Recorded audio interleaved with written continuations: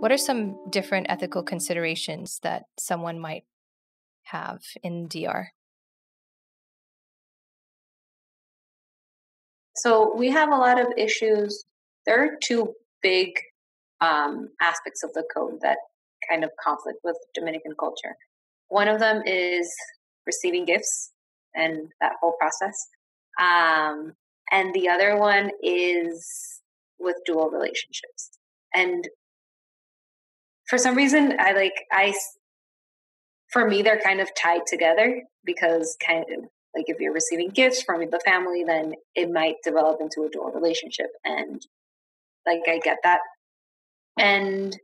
But it is a big part of our culture for families to give their teachers and to give the lady that does your nails and to give the person you work with and just like everyone you have constant contact with, to give them a gift for their birthday or to give them a gift for Christmas. Or for teachers, there's like Valentine's Day is a big gift receiving moment of the year. So it's a huge part of the culture, and it's kind of jarring when you have to tell a parent like, oh no, we can't receive a gift, or oh I know you did this mug with my name on it, but you need to take it back. So it kind of, I'm not saying it ruins your relationship, but it kind of it's kind of hard for parents to get, and it is kind of a barrier that you put into that rapport that you've been building with them. And it just doesn't apply to our culture as it does to an American culture, because they're just different, and it's people are so used to doing it that it's more shocking when you say like, no, you can't give me a gift, than when you just accept it. So that's a big one here. That's one that I feel like every person has a hard time with when they hear about it. And then for dual relationships, that's another big difference that we have, because there aren't as many BCBAs here. There aren't as many people here. And Dominicans are all very closely knit. So when I meet someone new and they hear my name, they're, oh, are you so-and-so's daughter? Or are you so-and-so's granddaughter? Or they hear my boyfriend's name. Oh, is he related to so-and-so? And it's very common for people to kind of like try to build your family tree when they meet you.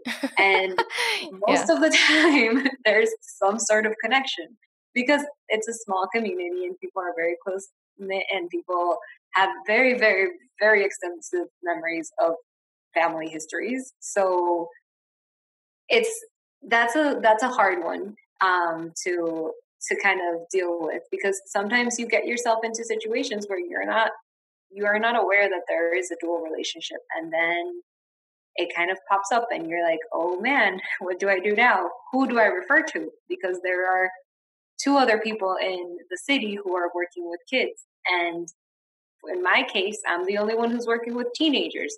So where do I refer the student to? Because there is this dual relationship.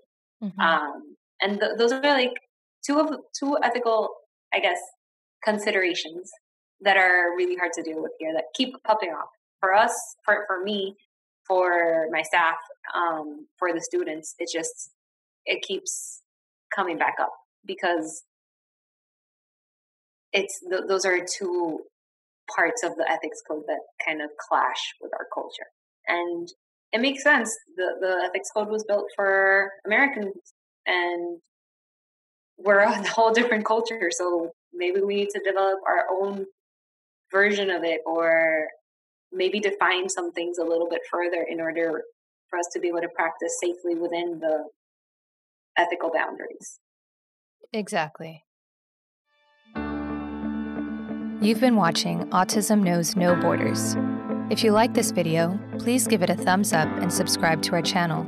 Also, we'd love to hear from you, so let us know what you think in the comments section. Click here to watch this interview in its entirety.